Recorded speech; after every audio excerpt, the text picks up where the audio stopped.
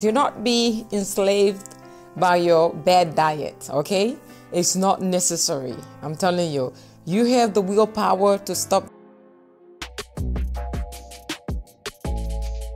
You pay that nutrition, so you have the power to decide if you want a good diet or bad diet. So don't be enslaved by it. And I know most of the time it's mental. So therefore, you need to change your mindset. We say that our mind is powerful than us, but then you have to condition that same mind to choose the best, to make a good decision, to choose a good diet and leave the bad one. No matter how hard it is, you can do it. Believe me, it's easy for me to come here and say, hey, let that food go. Don't drink the soda. Don't eat chocolate. It's easy for me to run my mouth and tell you that, but I'm not here to do that. My approach is that you have the willpower to stop that mindset and make good decisions.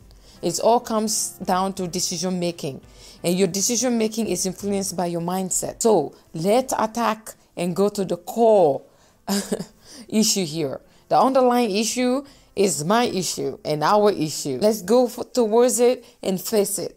What you need to face now is your mind. Your mind is everything. Your mind controls your livelihood and your decision making. So let's focus on that aspect. Why are you drawn to chocolate? Someone will say, I'm addicted to chocolate. Or it's because I just love it. I need it. I'm craving it. When it comes to the issue of craving, it all comes down to your mindset.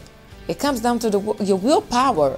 How much power are you going to put into stopping than doing it? It's easier to do it, to practice a bad habit. It's very easy to practice a bad habit. That's the easiest way out. A habit that will stop you from getting what you are craving, that's where the willpower comes in. That's the most powerful act you can ever take.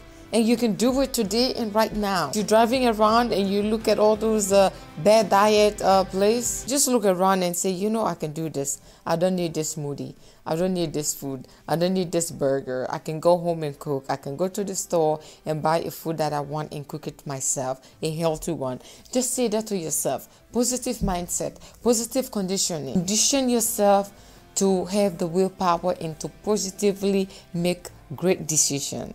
And I know with that mindset, you're going to change the world and you will change your bad diet and you start living healthy. Health is what we chase here. Health is the end goal.